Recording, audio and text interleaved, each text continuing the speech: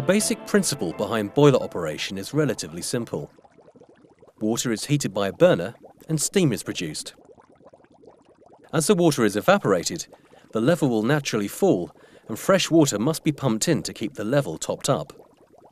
The water level can also be extremely sensitive to changing circumstances, such as increased steam demand. The primary purpose of boiler control systems is to make sure that the water level stays between upper and lower limits. If it falls too low, the heating surfaces could become exposed and the boiler would overheat.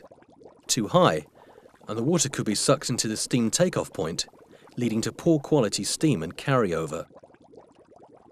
The compact design of modern boilers means that this operating band is very narrow, so accurate control has become increasingly important for safe and efficient operation.